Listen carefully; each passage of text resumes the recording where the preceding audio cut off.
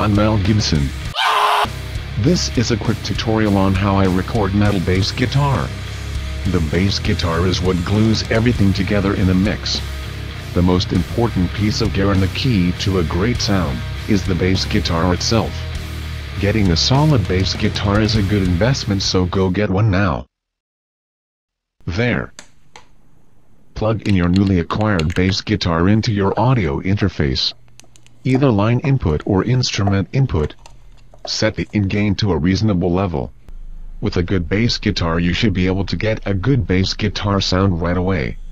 Use the knobs and equalizers on the bass guitar itself to optimize the sound. Record the bass.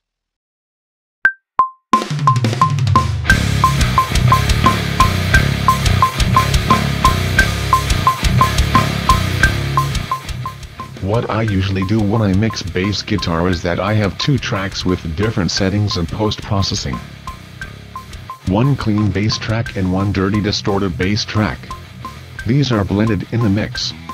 We'll get to that later. First, add a compressor with a high ratio that compresses the shit out of your track. Set a fast attack and longer response time. This will even out volume changes, but most importantly, prevent lower frequencies from jumping all over the place. Add an equalizer and cut around 500 Hz. Put a bit of low-pass filter on their swell to tame the highs.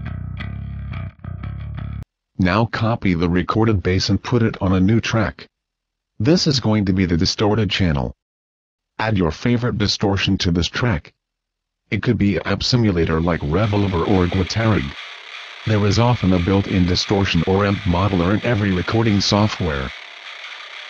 Set the distortion so it sounds like shit. Then use a high-pass and a low-pass filter to remove the lower and higher frequencies, creating a mid-heavy distorted sound. Blend the two tracks. Listen to the end results and headbang the shit out of your parents.